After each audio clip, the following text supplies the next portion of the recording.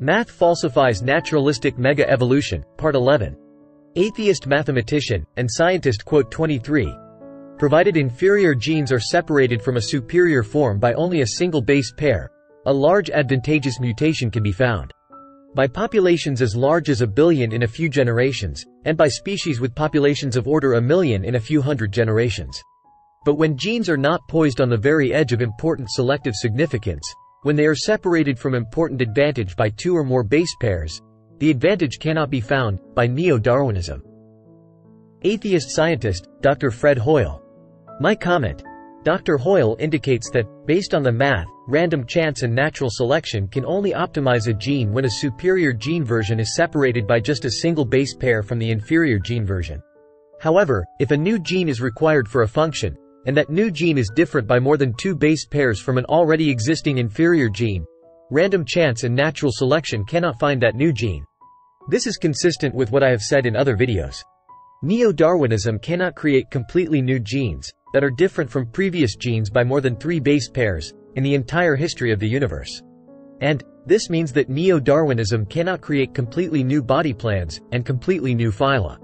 That is because completely new body plans and completely new phyla need thousands of completely new coding genes and thousands of new non-coding DNA instructional sequences.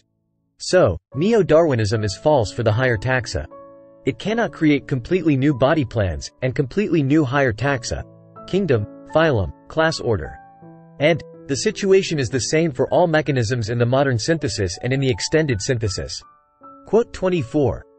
The chance of seeing a particular base pair right in a particular gene in G generations is 10 to the power of minus 9G, and the chance that 2 base pairs are set right in the same gene is 10 to the power of minus 9G squared. For a total of 2n genes in a population of n individuals, the probability of one emerging in a repaired condition after G generations is therefore 2n times 10 to the power of minus 9G squared, which to be of order unity requires G equals 10 to the power of 9, divided by 2n to the power of 1/2. A mammalian population with 2n equals 10 to the power of 6 would require G equals 10 to the power of 6 generations, which is so long that further errors would accumulate in every individual before the 2 base pairs were corrected in any individual. Atheist scientist Dr. Fred Hoyle. My comment. Based on the math, Dr. Hoyle is stating that for a typical mammal population would require 1 million generations to be able to correct a gene that is degraded in function, due to a 2 base pair error.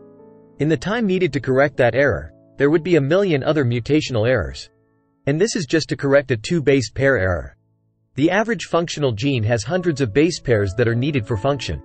So, random chance and natural selection do not have the ability to create completely new genes in the entire history of the universe.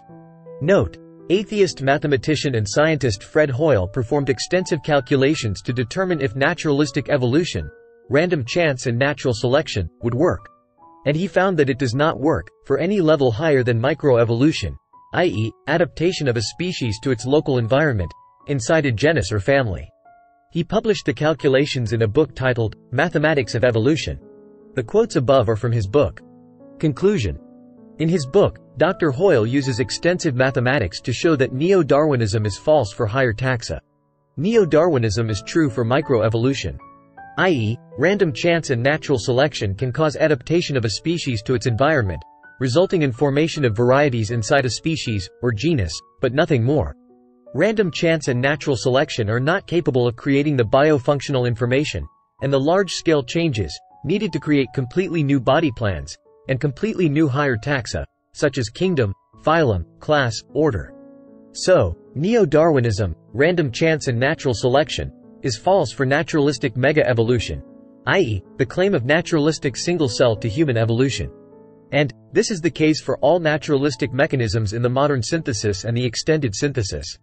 Thanks for watching. Please like, share, and subscribe.